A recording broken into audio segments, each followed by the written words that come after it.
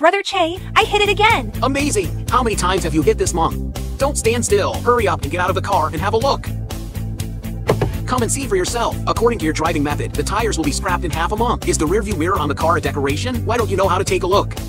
I looked in the rearview mirror, but I can't see the tire. The rearview mirrors have an automatic tilt-down function. Automatic tilt down. Let's go. I will teach you. First, align the rearview mirror adjustment knob to R.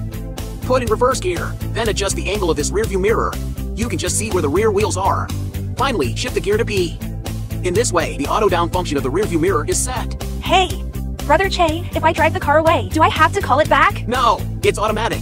When your forward speed exceeds 15 kilometers per hour, it will automatically correct. That's quite convenient. After learning this trick, you will never scratch again. Absolutely no problem. I'm going to forward this video to my friends. Let's see who dares to laugh at my driving skills in the future. Let them follow me together. If you have any car problems in the future, you can come to me. I will solve it for you.